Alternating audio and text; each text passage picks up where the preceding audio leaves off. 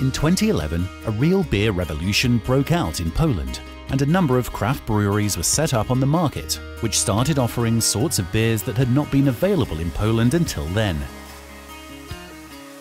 PINTA, the brewery which was founded by three enthusiasts of hop beverage, has been involved in the beer revolution since the very beginning. Grzegorz z Markiem organizowali imprezy piwowarskie. Grzegorz and Marek organized beer events. For years, I honed my skills as a home brewer, and together we visited Polish breweries and foreign festivals, events, while searching for new flavors and new experiences. Festiwale, imprezy w poszukiwaniu nowych smaków, nowych doświadczeń. This search resulted in the iconic sort of beer which was commercially brewed for the first time by PINTA Brewery, Atak Chmielu, from English hops attack. Byliśmy przekonani i pewni co do tego, że We were convinced that Polish beer lovers needed a sort of beer with a taste of hops. Hops not only included in the name or on the label. They needed this sort of beer that when you take a sip, you immediately feel that it is hops attack. And in 2011, when the first portion of Atak Chmielu was placed on the market, indeed, it was shock and disbelief that beer can taste like that. And it tasted like that because we were pioneers in using a very large amount of American hops. chmielu amerykańskiego. To this day, it is the flagship product of the brewery, and we decided to check how Atak Chmielu is produced. As far as beer is concerned, the most important aspect is the properly selected ingredients which are imported by the founders of PINTA Brewery from all over the world. Special malts used in Atak Chmielu come from Germany. Kara Pils guarantees stronger foam and fuller flavor. Kara Red gives the orange-red color. And melanoidin malt gives the characteristic bread flavor. First of all, malt gristing. Grains must be crushed to get better and fuller access to the starch included inside. At the same time, the husk will be a natural substrate in the filtering process. Then the grist, together with water, are transferred to the mash kettle. The water temperature is 64 degrees C, and the process of mashing is accompanied by enzyme transformation from starch into sugar. This is how mash is created, which later enters the filter tank where the brewer's grains are separated. It will not be wasted, it will be used as animal feed.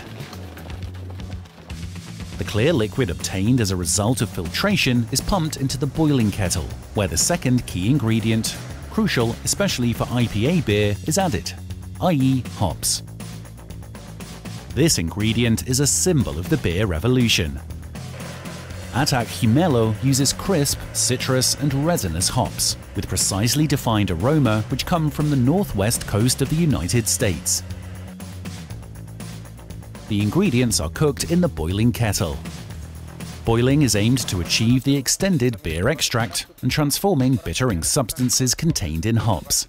At the end of the boiling process, we add aromatic hops, so the aroma will be noticed in the finished product. Boiling process takes about 60 minutes, and later the wort must be transferred to the whirlpool tun.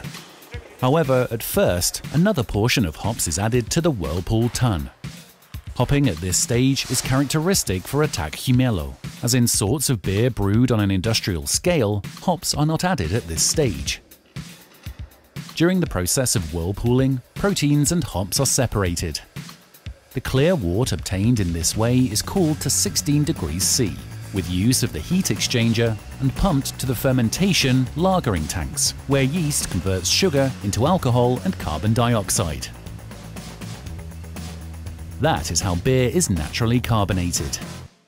When the fermentation process is over, which takes about 7 days, the yeast falls to the bottom of conical tanks. The slurry is removed and pumped out of the tank. This is the beginning of the lagering phase.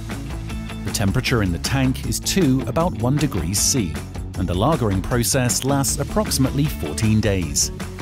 Then it is hopped for the third time by the brewer. This process is called dry hopping. At this stage, the beer gets its characteristic intense hop flavor and aroma. It's also time to check and verify the brewing effects.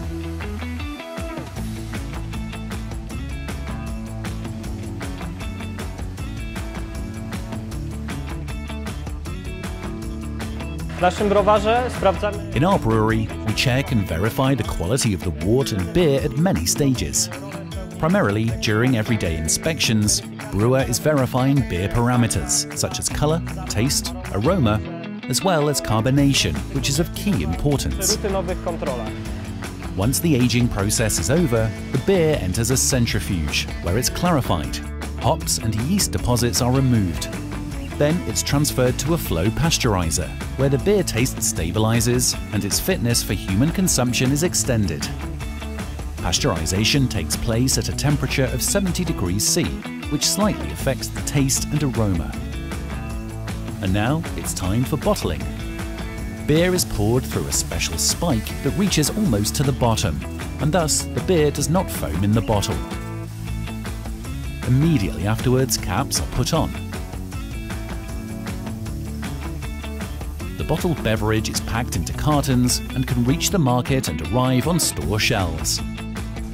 Over the 8 years of business, PINTA Brewery has produced more than 200 different sorts of beer, and in 2019 alone, 56 beer premieres were racked and bottled.